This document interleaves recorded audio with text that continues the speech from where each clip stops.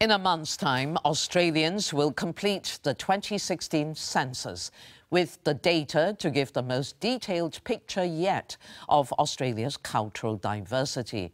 On the issue of religion, Catholicism is at risk of losing its status as the most popular faith.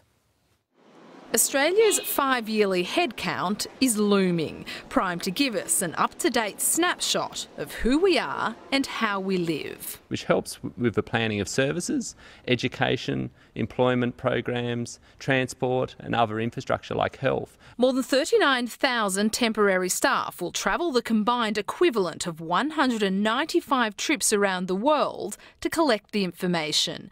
More than 10 million households and 24 million people will be surveyed, all of it adding up to 3 trillion cells of data.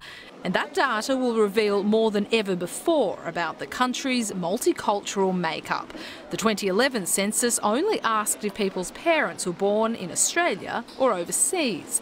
This time, we've been able to expand this question to capture the actual country of birth of a person's father and a person's mother. And so we'll get a lot greater and richer picture of our second-generation migrants in Australia. On the question of faith, the no religion option will jump from last to first. When a similar change happened in New Zealand, Christianity lost its majority.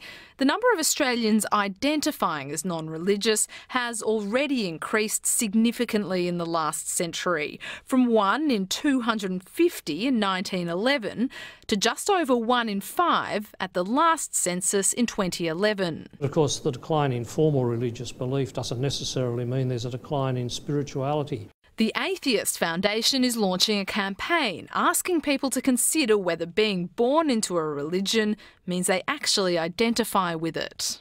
It's entirely possible that this might have implications on funding for particular groups out there, such as hospitals, such as charities. I would have thought the Atheist Foundation could have found something better to spend its money on with all the needs in our community. 2 out of every 3 people are expected to fill out the census online this year, either on their mobile, tablet, desktop or laptop. That would make it the biggest online event in Australia's history. The census, which is compulsory, will take place on August 9. Helen Isbister, SBS World News.